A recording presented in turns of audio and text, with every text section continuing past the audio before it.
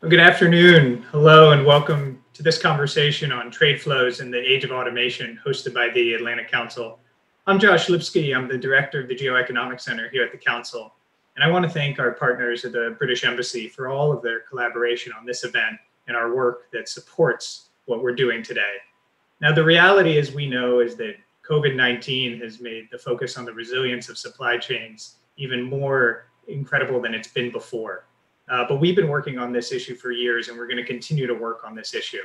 And today's event is going to put a spotlight on the technology aspect, on blockchain, on AI, on the Internet of Things, and how all of this is going to change trade and services in the decade ahead.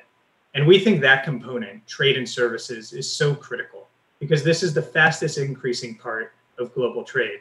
We know this. We know it's growing 60% faster than trade in goods. WTO estimates this is going to make up a third of all trade by 2040. And frankly, a lot of those estimates come pre-COVID or during COVID. And we just know by the way we live our lives and what we're seeing in real time, how quickly this is evolving.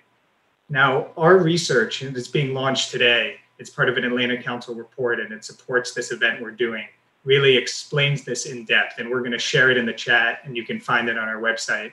And I want to thank Jack Daly and Nick Brown and Bart Osterveld and Ole Moore for all the work that was done in this research and in this paper. And I hope everyone has a chance to explore it. And again, as I said, you'll find it on your screens and we'll talk about it during the event. Now, one of the findings of that research that's so critical for this event is that the US and the UK are poised to benefit from the growth in trade as services. All advanced economies are, but the US and the UK in particular. And they can do it really by establishing rules for global trade, transparency standards, a way of operating and cooperating differently than it's been done before. But it's going to require plurilateral agreements, bilateral agreements, WTO reform. It's going to require leadership. It's going to require recognizing that global trade has changed, and it means adapting quickly to meet that moment. And if we do that, if we adapt quickly, we can reap the benefits. And if we don't, the reality is that other countries that move faster will.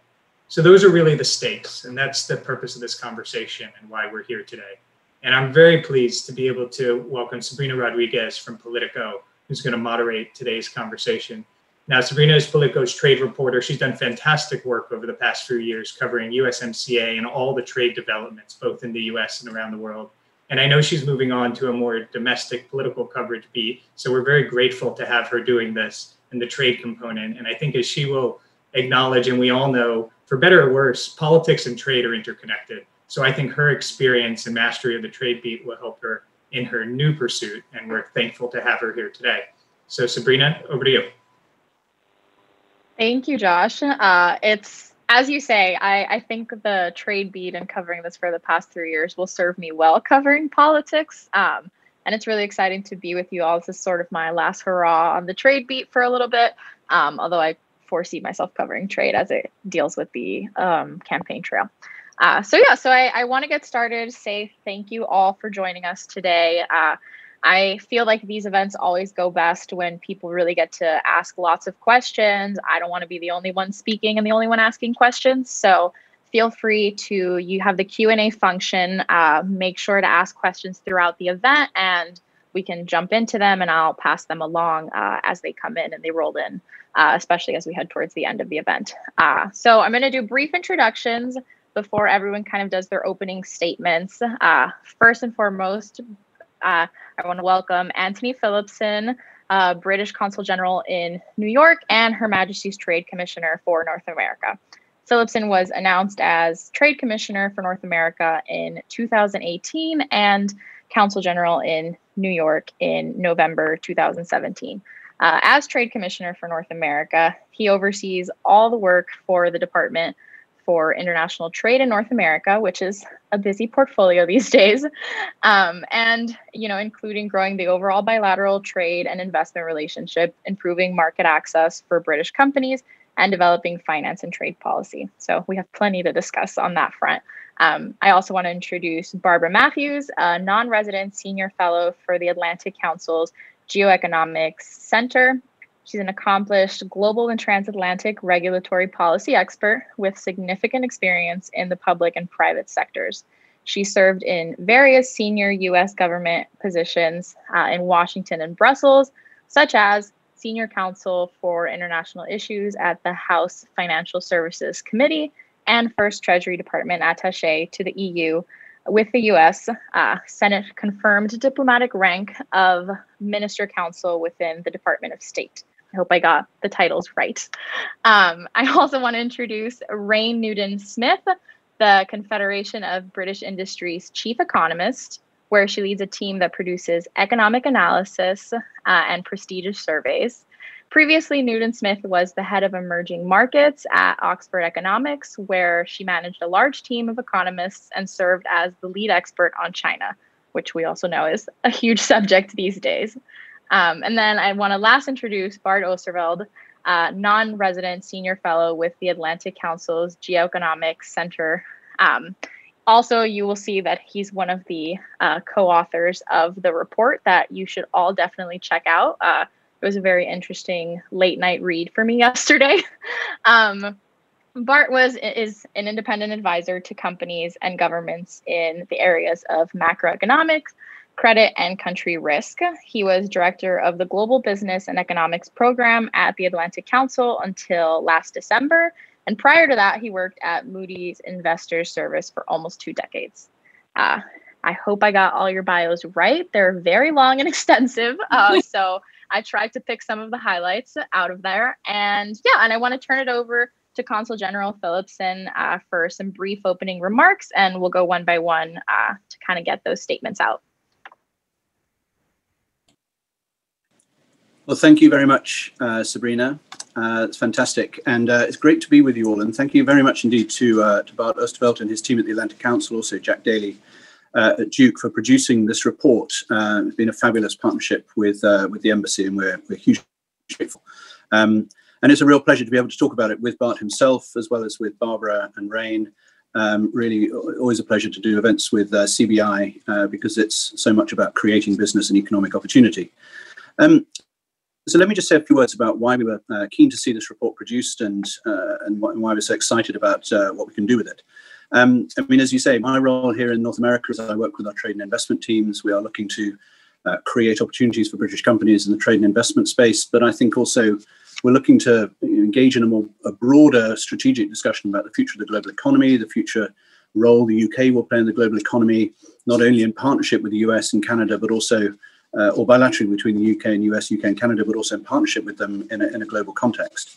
And I rather sort of simplistically boil down what I think we're all here to do into 3 categories, which is what we want to do in the countries that we're in, what do we want the UK to look like, where there's a very strong narrative, I think, around being an innovation nation, tech-focused, services-oriented, which, as Josh said, is just an accelerating dynamic in the global economy.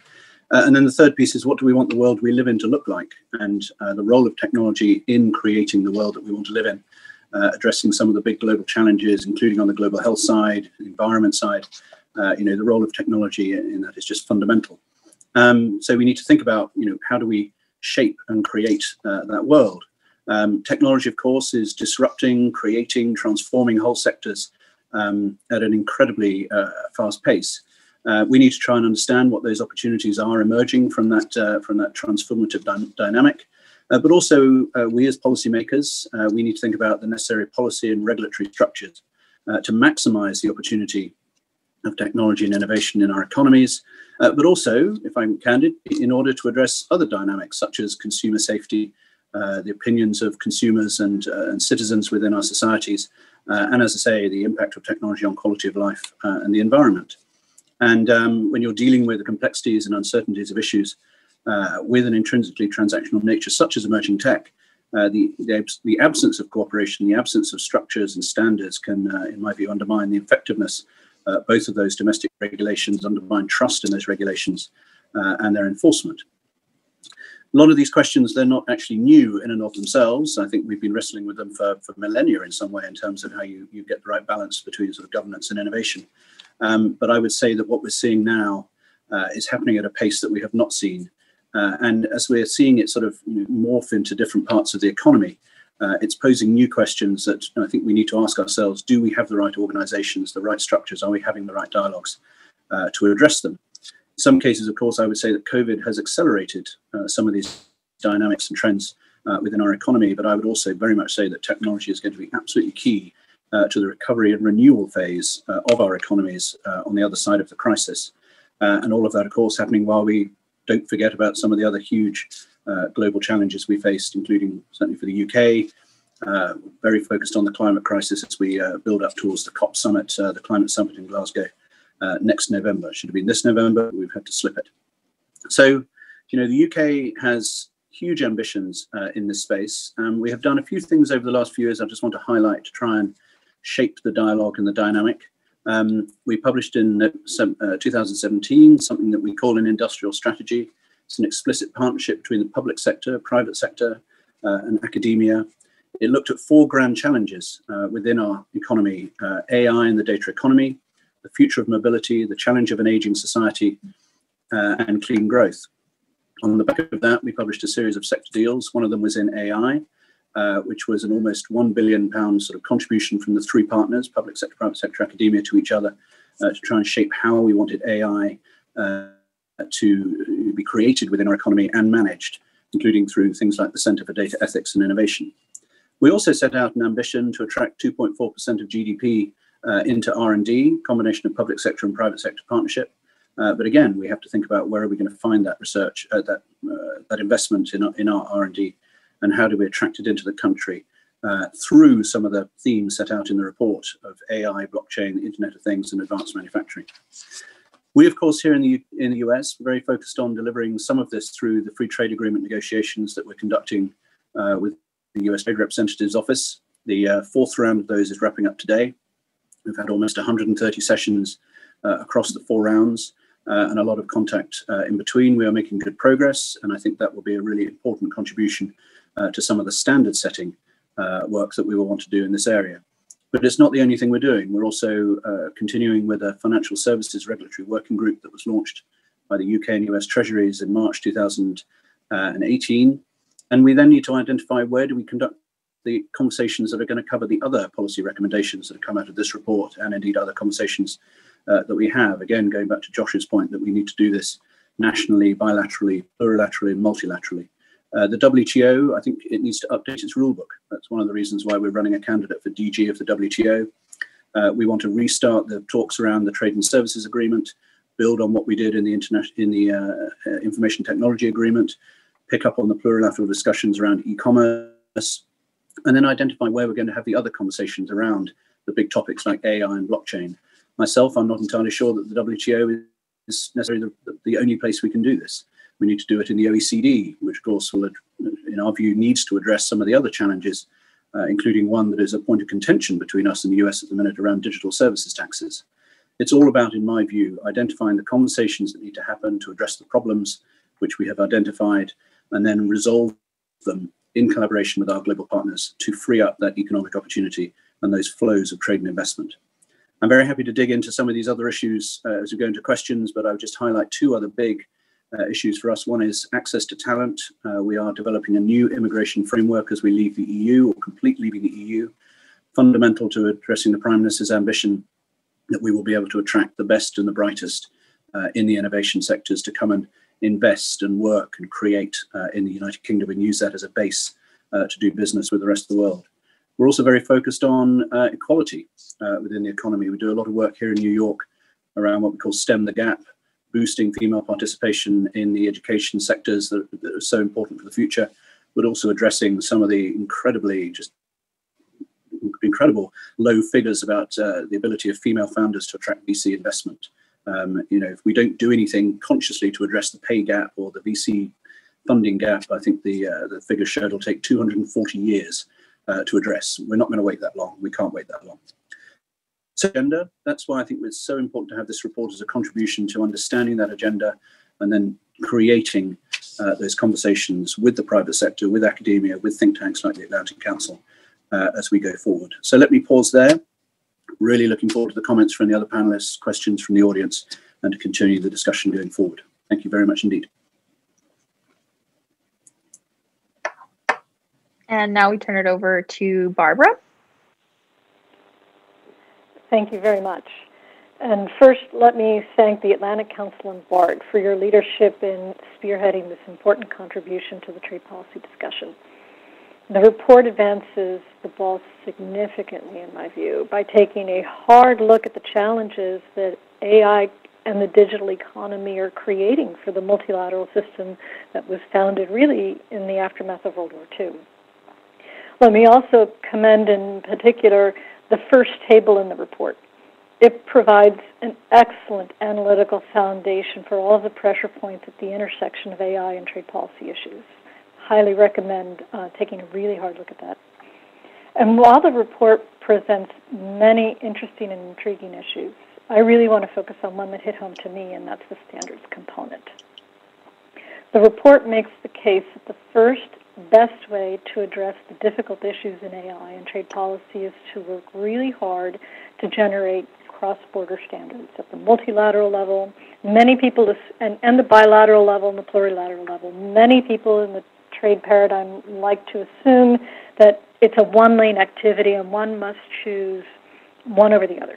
The reality is this is a multidimensional landscape that requires multidimensional engagement.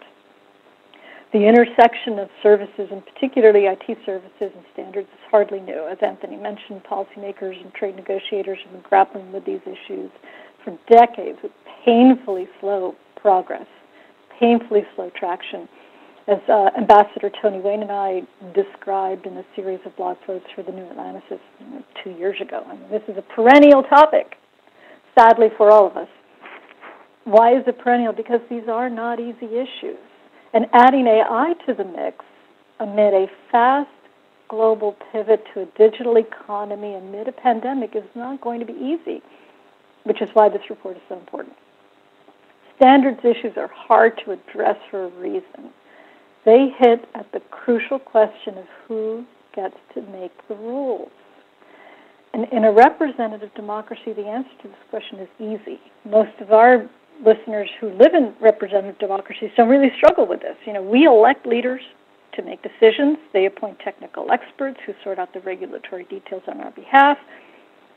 But the international system is not a democracy. And in addition, the international system includes some sovereigns that do not share commitments to representative democracy. So their path towards rules may cut corners that other electorates may find objectionable. And even among democracies, the standards debate is fraught with challenges. We can all agree at a high level that we share a commitment to, say, safety and science-based rules. The problem is that science and data do not always generate clear-cut answers, and that's where leadership is important. No progress at a multilateral table has ever occurred without, first and foremost, leadership at the bilateral and individual level. The pandemic absolutely. As I wrote for the Mercatus Center back in March, the pandemic urgently increases the need for governments to digitize, sanitize, and liberalize supply chains so that goods and agriculture can continue to cross borders safely around the planet so that suppliers can continue to receive revenue. The WTO and various countries are working really hard on these issues. But the answer here is all about standards, not tariffs and quantitative limits on trade. So one of the refreshing things about the report is that while it provides a really solid perspective regarding the innovation frontier, and that includes blockchain, that includes the Internet of Things, it throws off more data than most of us can imagine. The report also remembers that trade in goods is not going to disappear, no matter how digital an economy we become. It provides analysis and recommendations relevant both to standards regarding digital issues, like algorithms and 5G and data privacy, as well as standards associated with physical issues, like automobile parts. I can't tell you the report answers all these difficult questions. What I can tell you is that the report is necessary reading for anyone who cares about these issues. It provides a concrete, pragmatic foundation and suggestions for how to deal with them, how to think about it. It advances the ball. So now I will hand off to my friend Bart, who will provide perspective on the report's core recommendations and findings.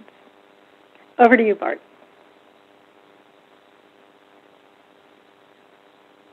Okay, Sabrina, is that fine? Okay. Thank you, Barbara. And I just want to thank at the outset Freddie at the embassy, who he and I met for tea at the outset of this, and decided about this content, and had a plan, and it's great to see it come to fruition. And I want to thank Josh and Ole and others at the team for making it happen. So, Barbara, just to pick on what you just said, I think that one of the key things that we found is if data is super important, and who holds the data, who controls the data, who analyzes the data, that's a critical thing going forward. And you will see this obviously in global headlines at the moment, where there's concern in the US about the Chinese who have access to certain data. There are similar concerns in Europe about who has access to certain data. And I think one of the conclusions we draw is there's going to be regional value chains, and it's important to recognize who's in control of those, who's governing those, and who sets the rules.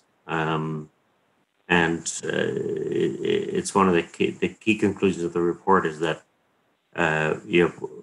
we're all going in different directions, and we need to figure out who our allies are in a true sense. So I'd highlight those two things, and then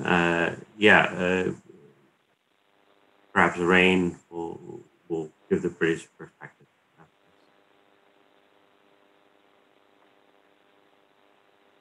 Great, and now let's turn over to Rain, who will kind of take us back to a UK perspective.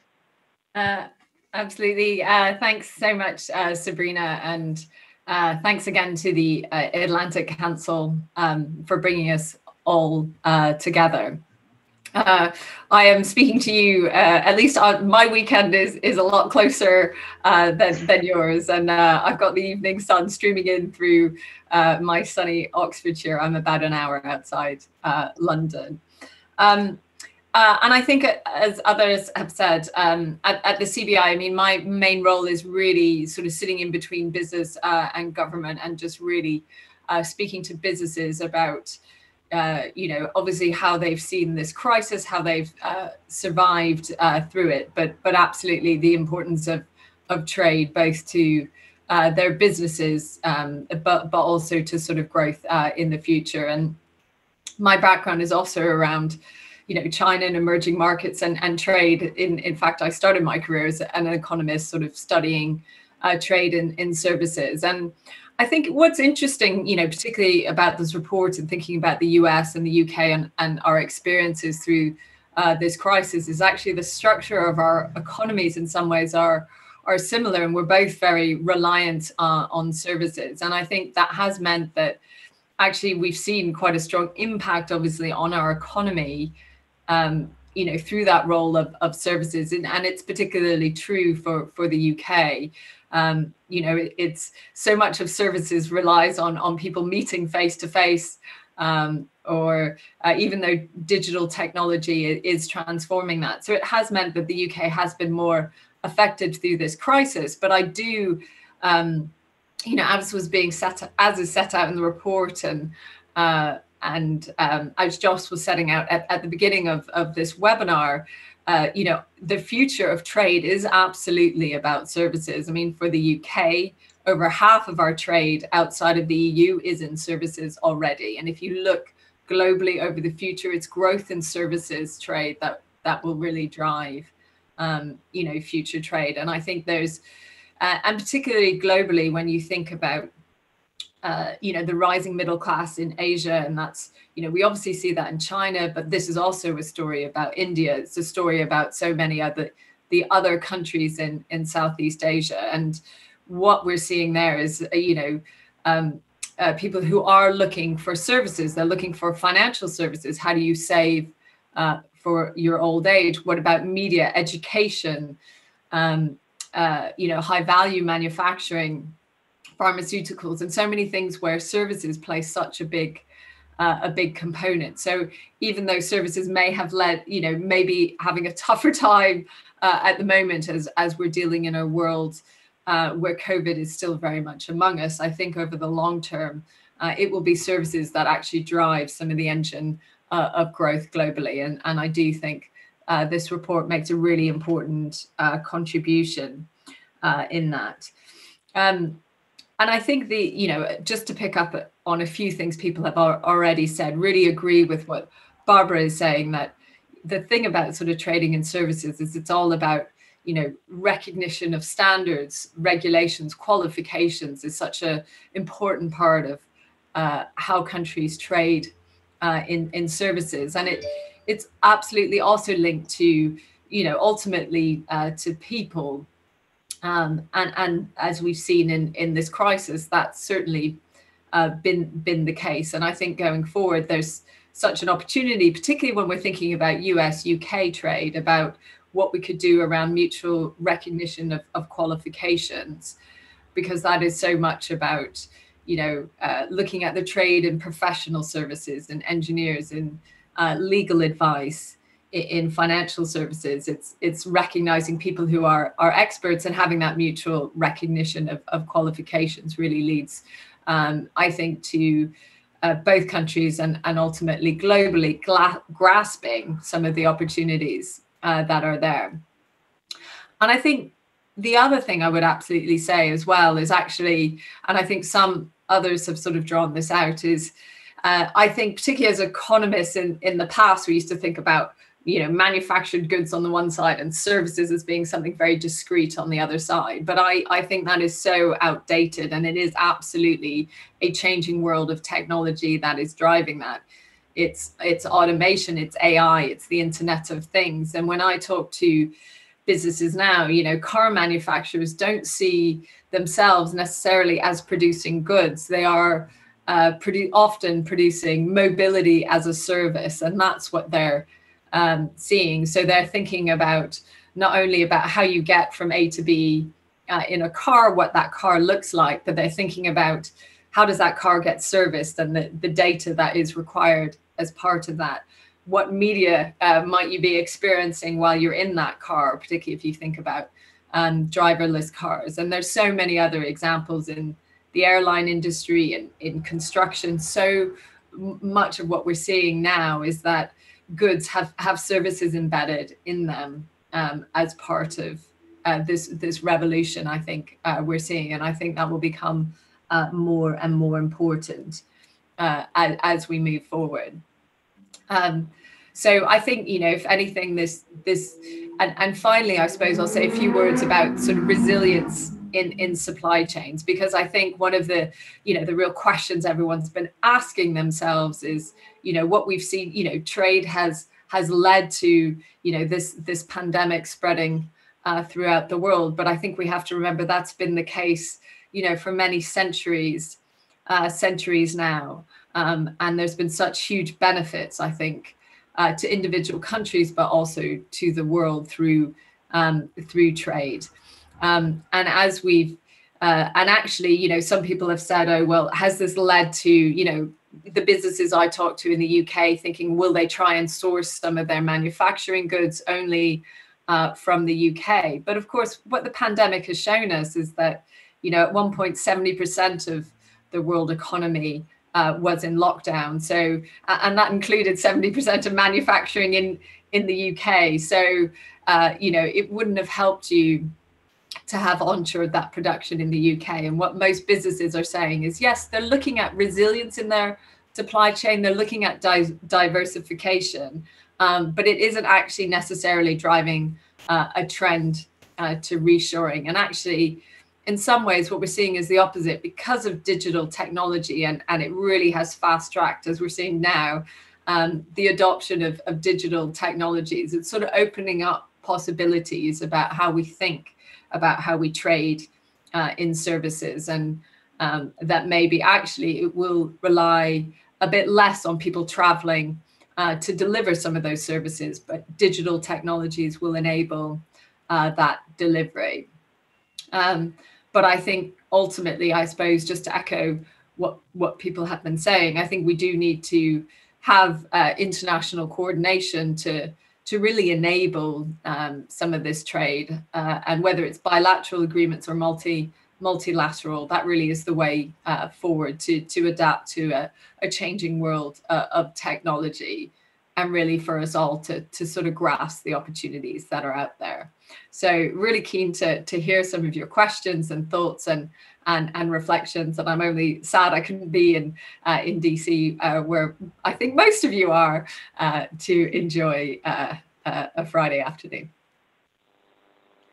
Thank you all for your opening statements. And to your point, Rain, that's been something I've looked at in the past few months of, here in Washington, and especially on Capitol Hill, there's been such a conversation of what does reshoring look like, and what is bringing manufacturing back, and what is bringing companies back to the United States, when the reality is that that's not going to happen. And the reality is that, in Washington, they haven't been able to kind of rally around a certain proposal, because the fact is that, when it comes to global trade, you're not going to bring back supply chains to the United States. But yeah, so I mean, something that I think all of you have echoed is this concept of, international cooperation and how necessary it is. What does that look like? You mentioned, Rain, just now, bilaterals or multilateral agreements.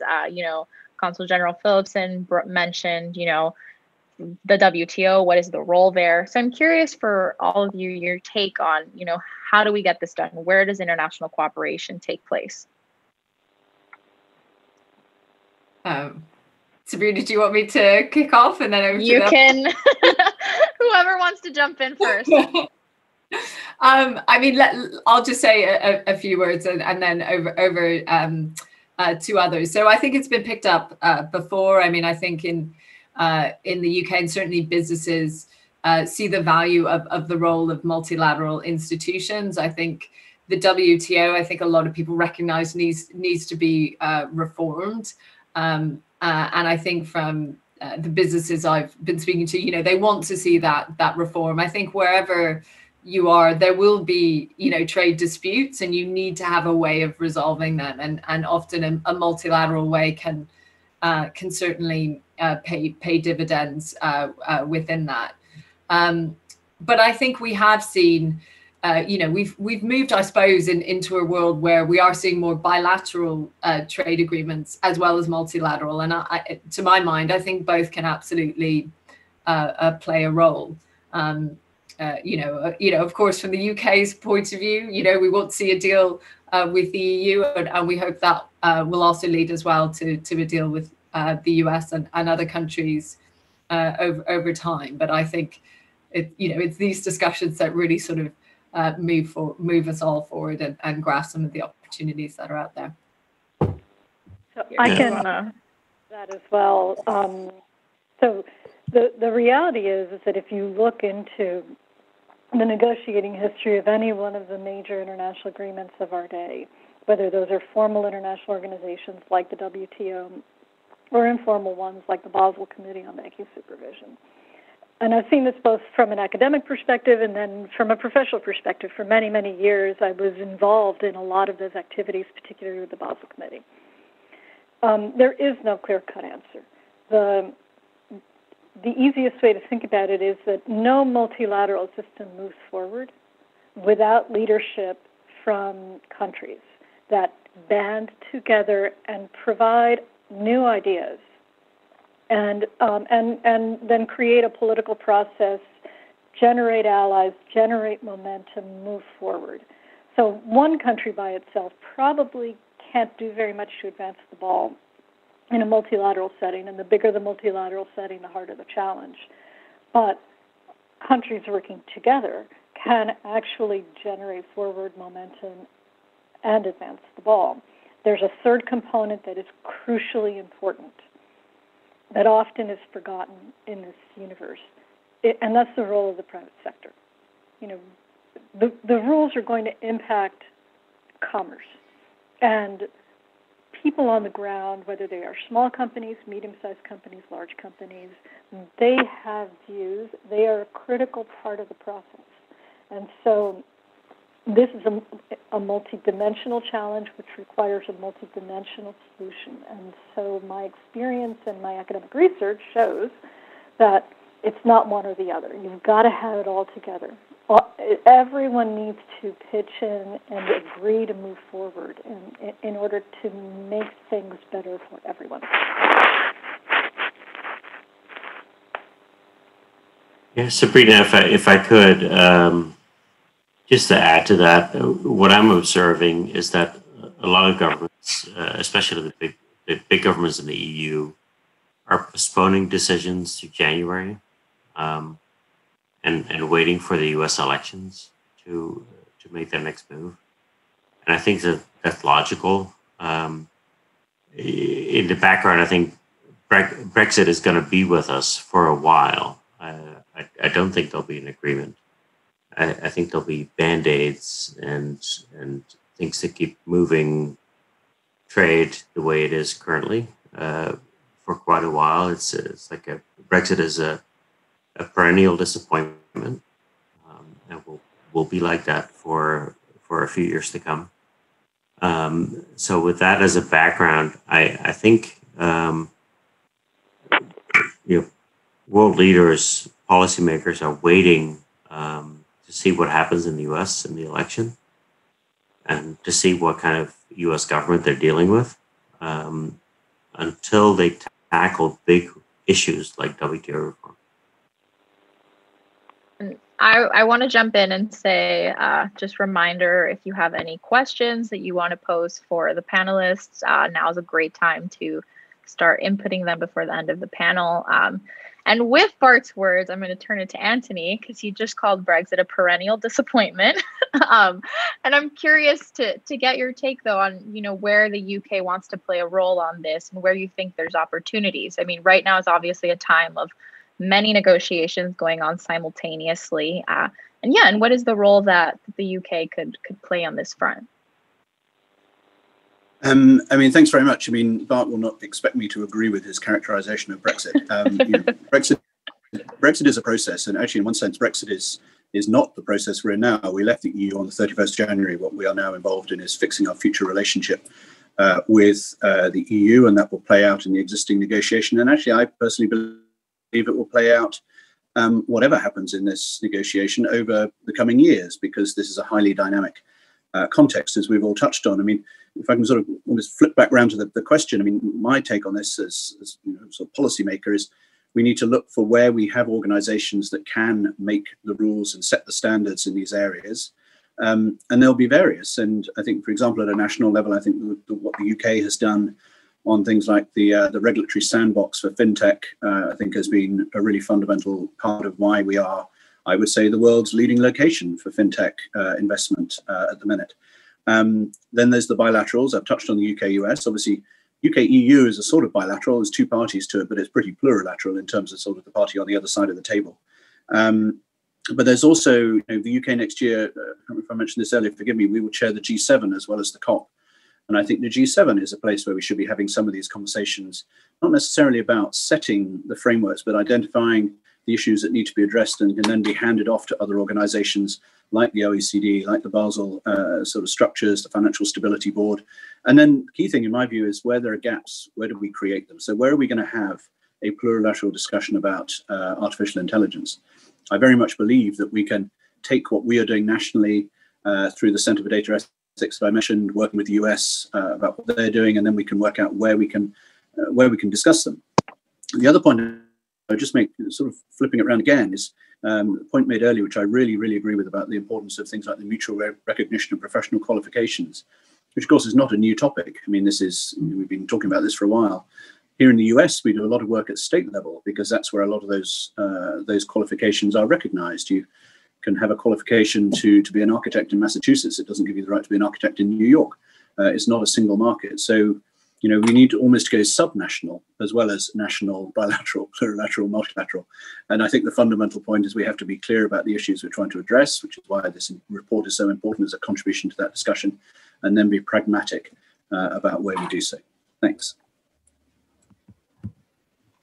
Does anyone else want to jump in? I know, Rain, maybe you want to add on just the state of, UK negotiations with the world. I'm gonna say multiple, not just the US. Well, I guess I just really agree with Anthony about, Brexit is a process, not an end destination.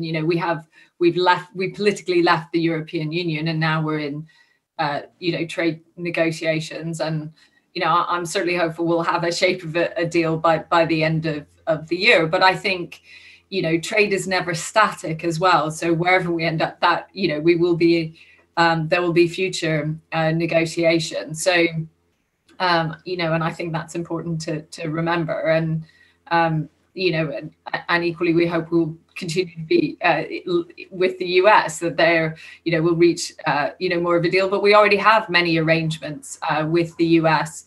And I think particularly around services, so much of how you trade in services is actually around trade facilitation agreement. So I do think sometimes we can get fixed on having, one trading agreement or one set of negotiations, but in reality, particularly larger economies are almost in sort of a constant period of negotiations. And sometimes it is that, mutual recognition of rules and qualifications can make a real difference to how you open up, different sectors to trade.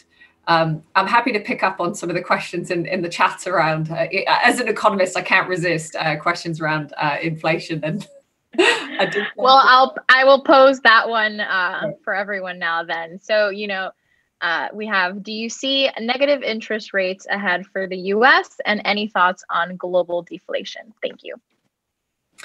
Well, I'd probably, and I should say, I might leave it to some of the US commentators to talk about the Fed action in particular, but I guess can talk a little bit about, the outlook in the UK and sort of more globally. And what's interesting is actually I get asked as often about deflation, about inflation at the moment as I do about deflation. So maybe that's a sort of indicator that we're actually quite balanced in terms of our monetary policy path. But I think, yes, more generally, I think we'll continue to be in this world of low real interest rates for a long period of time. There were lots of structural reasons that we were in that, in that period before this pandemic hit us, and it's partly around aging and demographics and other factors.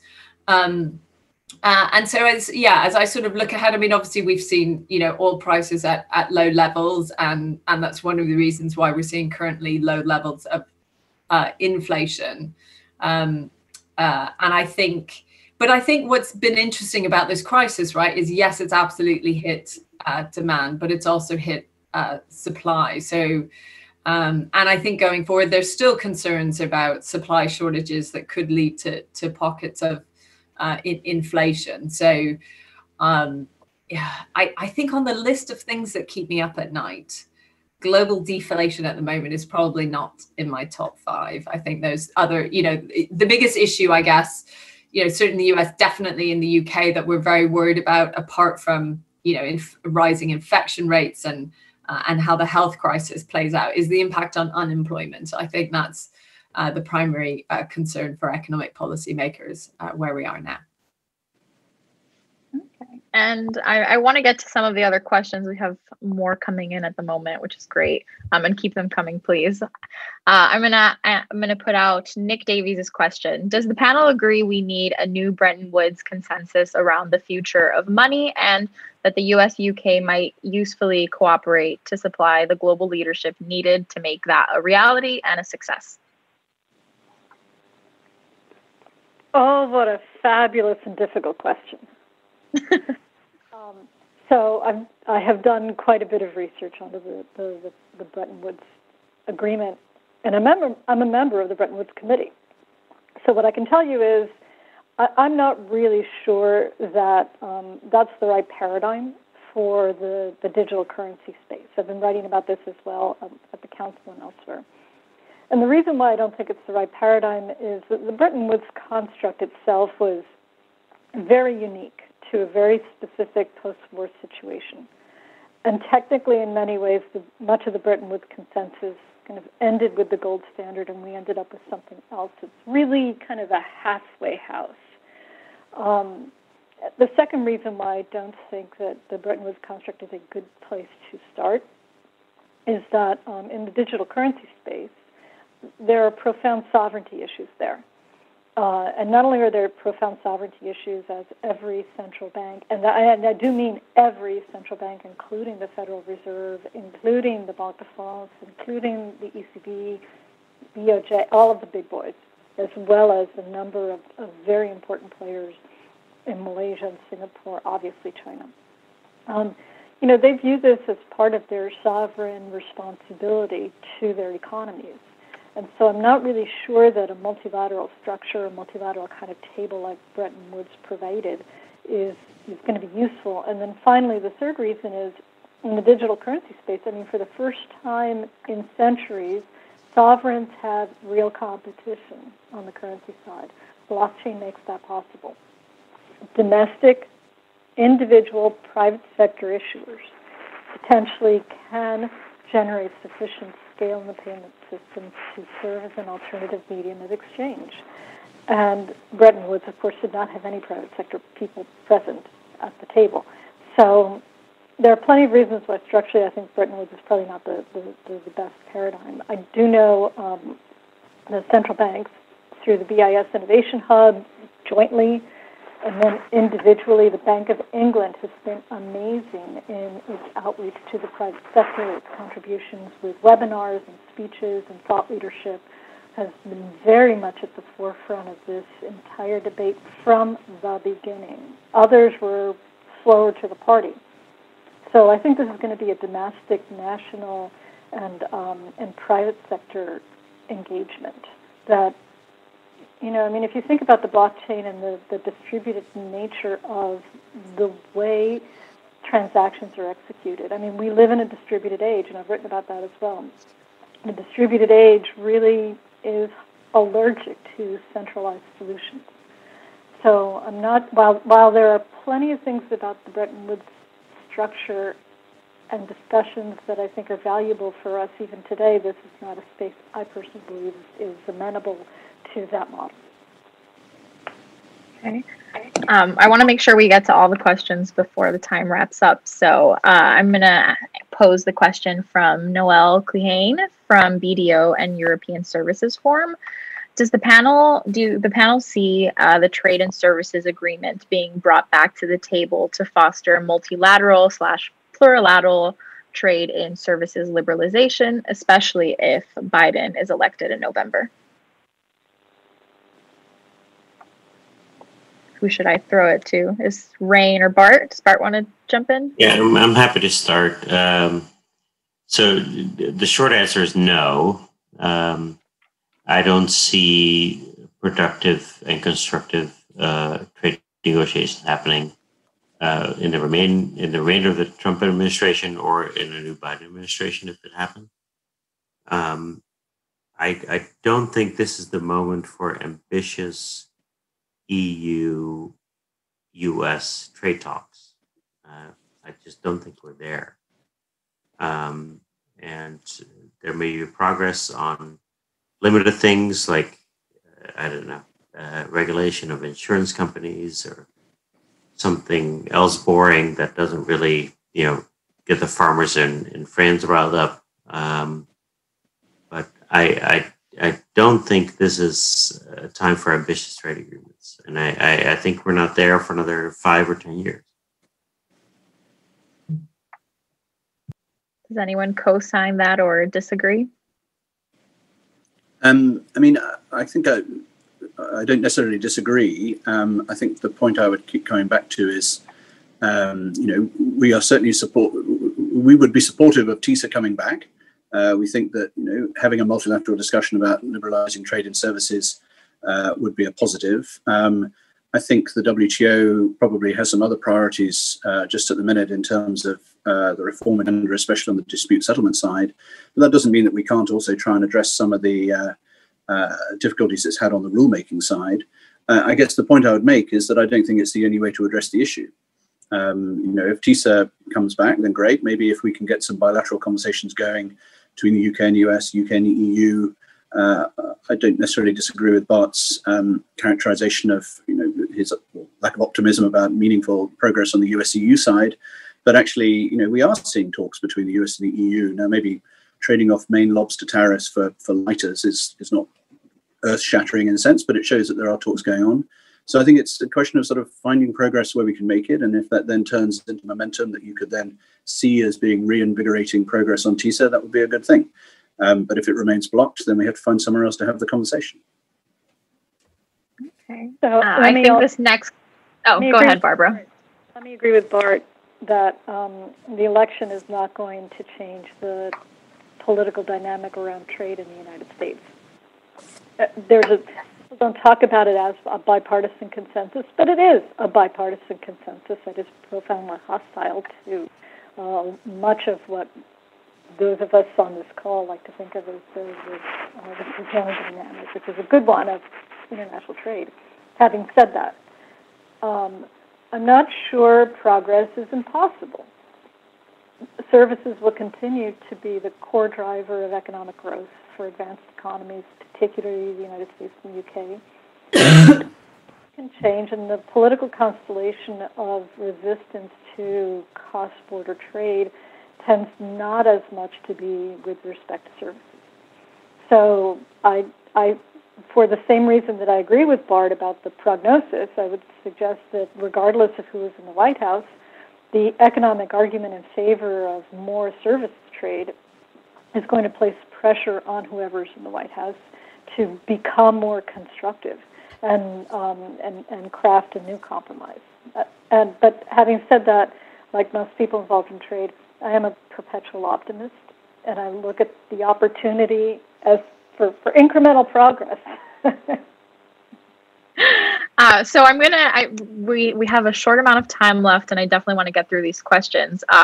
I think this one's going to go to Her Majesty's Trade Commissioner, and it's from Doug Palmer, who I'm going to say is my favorite coworker ever.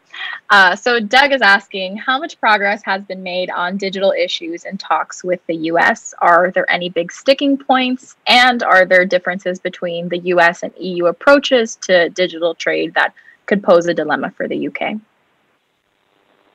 Thanks very much, and thanks, Doug. Nice to hear from you indirectly. I think I would say that we are making good progress within the UK-US talks on digital, and it is a priority for both sides to use this agreement to try and establish gold standard of collaboration between us that we can then take into other fora, as I've talked about a little bit earlier.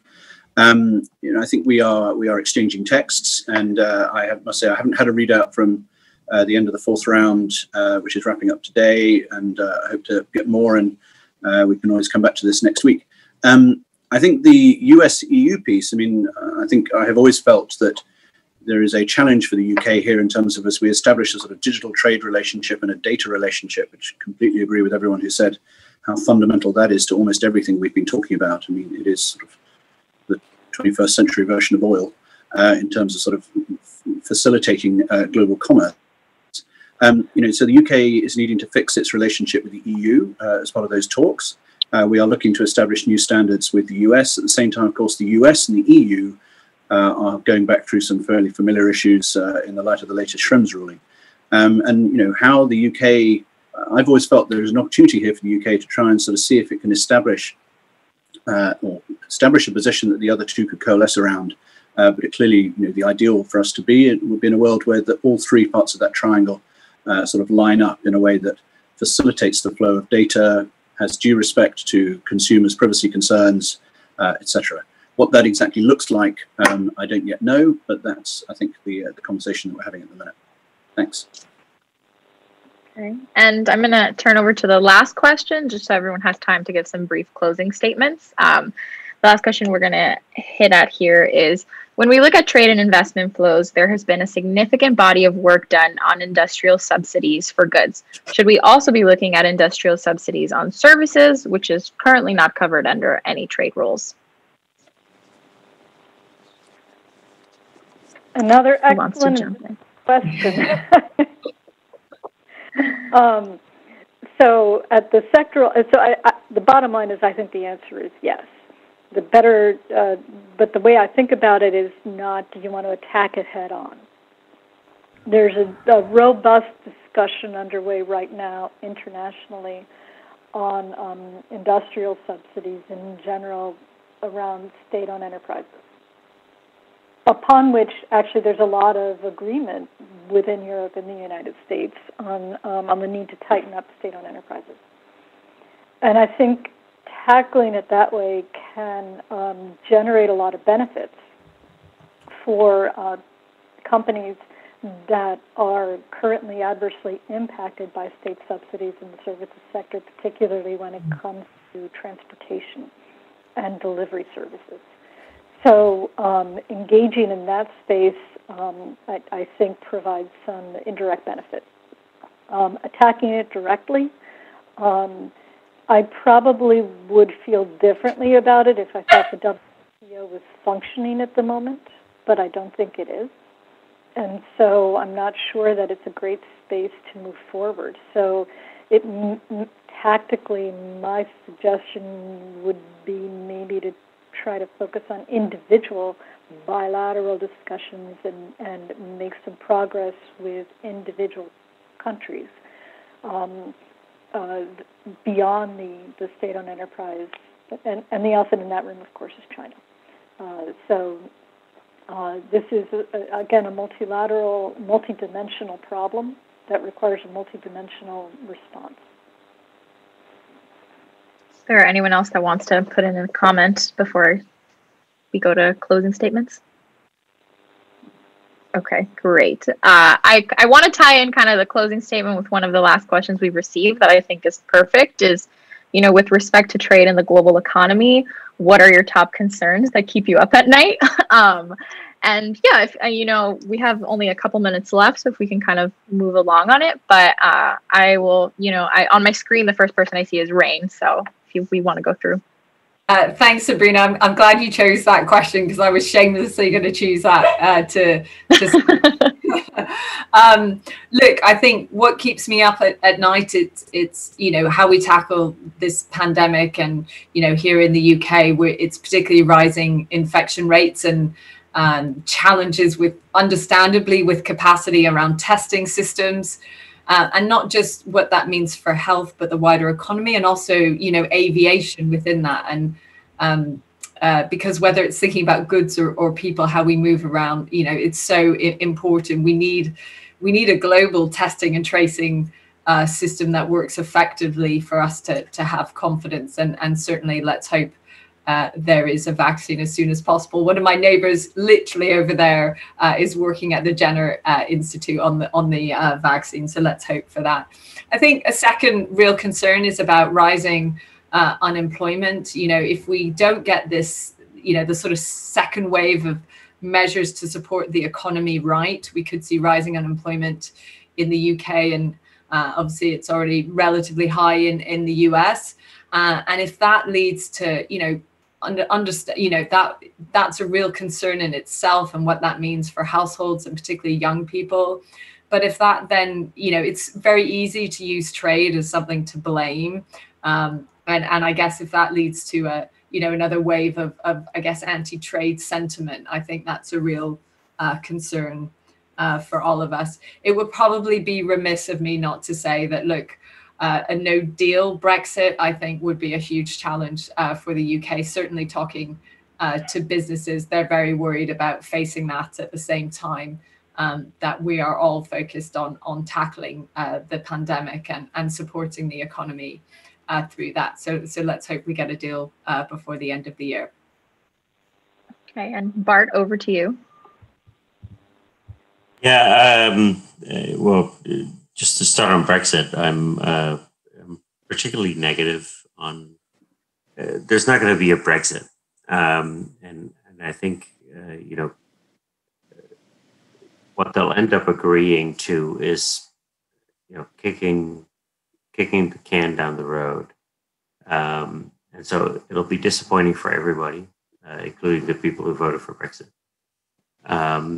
And trade relationships and economic relationships between the EU, between mainland Europe and the UK will be roughly as they were. And the UK will take the rules. And I think that's inevitably where it's going to be for another couple of years. And it's perfect for the Johnson government because it allows kind of festering of this issue, and it's good for populists. But that's where that is. So I know it's provocative at the last minute, but that's where I think that is. Okay, and then Barbara, over to you. Well, so what keeps me up at night actually relates to my day job. So my day job, I'm a founder and CEO of a company at the Frontier for Innovation, Alternative Data. And I worry greatly about competition in data, data localization, and a conflict on data privacy standards. I think most people don't appreciate how big the data market is, and not only how big it is, but how much it relies on the cross-border flow of information. And the prospect of not being able to have data cross borders, whether that's in the banking business, whether that's in the transportation delivery business, whether that is, in my space, alternative data, the inability to have data cross borders, and I don't mean personally identifiable data, I mean just wholesale industrial data, is going to, if it goes the direction we're going in right now, people won't be able to make good decisions because they won't have as much information at their fingertips 20 years on down the road they do today, or it will be more expensive to do. And I don't think that there's enough work done on this. And Anthony, last but not least. We probably need a separate panel to talk about Bart's comments, so I might reserve for that. Although I noted that my Foreign Secretary was speaking on an Atlantic Council panel yesterday, so I think people can probably go and find the transcript of that for the UK government view. I don't disagree with anything others have said about what keeps them awake at night. I think that some of it in my mind comes together around how do we recreate a sense of shared purpose, a sense of restoring public trust in governance. I think we've unpacked some of those issues. I guess the only other one I would add actually is the climate agenda. I think we are not keeping track with what we have said we needed to do at various climate summits over the last 20 plus years since Kyoto. We live in a world where I think it's just undeniable that climate is having an impact on the world that we're living in, whether it's the number of hurricanes coming through the Atlantic, or wildfires on the west coast of the US, or indeed the east coast of Australia. So, I think this is a climate emergency, and I think the work that we will do in partnership, again, this point about global collaboration, enhanced by technology in terms of some of the solutions around mitigation, adaptation, transition to a low carbon economy, etc., fundamentally important, and just along with dealing with the pandemic, dealing with sense of global opportunity and global creation of economic security and opportunity in all nations is just, that's probably what gets me awake at 4 o'clock in the morning. There's a lot. It's a long list for all of us, I think. I would love for us to check back. Right? I hope we can all check back in after the pandemic and hopefully have a rosier outlook. But on that note, I want to thank the Atlantic Council's Geoeconomics Center for hosting this, the panelists for taking the time to join us, and the audience. I'm really glad that we got a great flow of questions going. I think this conversation was great and much needed. So I hope everyone has a great Friday, and thanks again for tuning in. All right. Thanks very much. Bye.